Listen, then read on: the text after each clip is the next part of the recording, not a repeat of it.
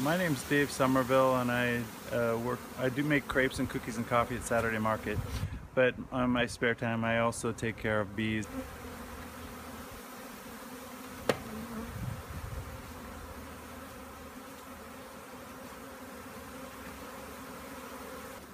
Unless the queen is up there, they'll all go back up in that tree, But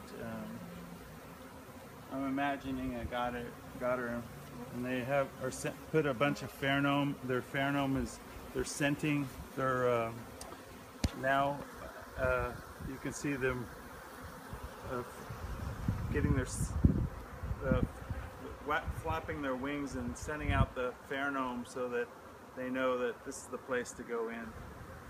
I've only got about 10 hives, so I'm not really big, but I love going out and collecting swarms and helping out the bees as much as I can.